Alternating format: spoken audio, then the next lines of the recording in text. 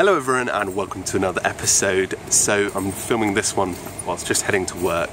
Before you start this video, I want to let you know that I am a very huge fan of Evernote, and this video comes from my own experience, but as well as an experience that I want to share with everyone and hopefully benchmark some of the issues that I'm having with Evernote Web, as well as kind of put up a sort of petition for everyone out there that can, be able to put it towards Evernote, because I think there's some small flaws with the specifications of Evernote Web, not so much the design, but I think that they could be changed and improved. I'm a big fan of Evernote. This isn't me calling out Evernote for any reason, but I just wanted to share some of my experiences.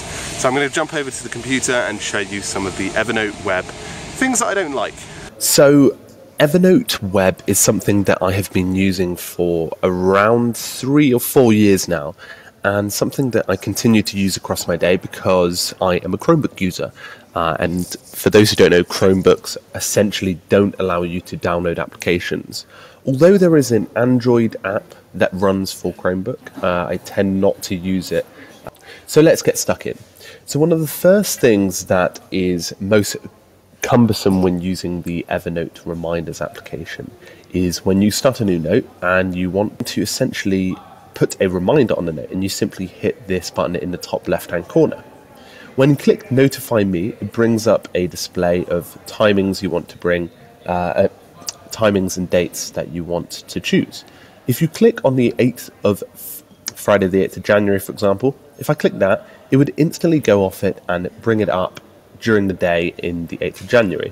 However, I have to go back in, change the date and choose the time again in order to access the actual time, which is a bit of a pain because if I want to kind of change the actual specific time it lands as a reminder, I have to go back into it and actually tweak that, unless I want the default 8 AM, which is a bit of an issue.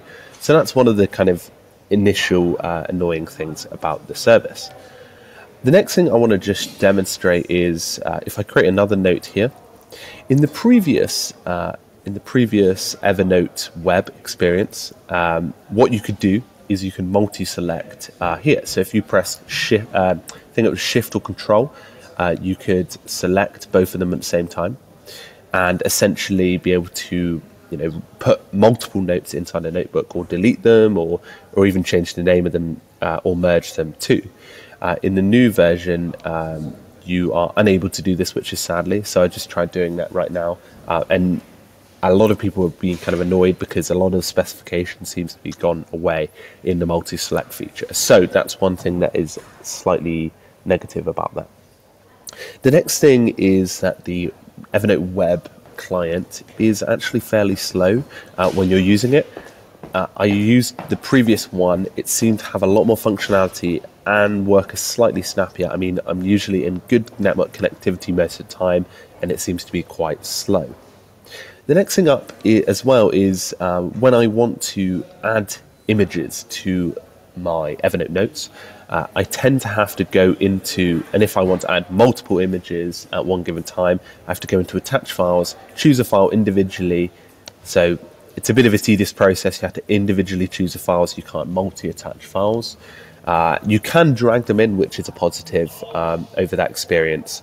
So that's really handy, but being able to add multiple amounts of documents and any attachments in general, it doesn't have to be images, is a bit of a problem. Additionally, on the experience on the web, you don't have the native feature of being able to record through the computer's microphone, which is a bit of a problem because obviously a lot of people could potentially use this during lectures, etc., and just kind of like turn this on while they're doing that. Obviously, a lot of people will have Windows and Mac computers and be able to download that. But for those who kind of want the on-the-go experience, then this is kind of a bit of a problem. I understand that that's probably something they don't want to focus on because it's quite a heavy tool for a web app and might slow it down, but something that is a bit of a pain. The next thing that is not so great is that Evernote Web syncs a bit differently than the Mac and PC version. So it syncs by refresh, and it doesn't sync by actually being able to push a button and it pops up. You have to refresh the page, and completely get rid of your whatever you're working on, which is a bit of a pain, and you have to click done on that note as well, which is a bit of a pain too. The next thing that I finally want to touch on is that it's got no snippet design, and what I mean by this is, for example, if you had if you wanted to see all of your notes at a glance, in the kind of format that they have on the Mac version, and I'll just flash up a image here. So like that, they don't have that design. The only optionality you get is to show images and show text, which is nice, but it's not phenomenal. So kind of customizable views aren't really accepted in the Evernote web version. Anyway, guys, that's just a kind of snippet of what I want to show you. Thoughts on Evernote Web or Evernote Web Clipper in the comments below. I'll read all of them and definitely share the best ones. So thank you very much, everyone. Make sure you have a great week. Keep productive, and I'll see you guys very soon.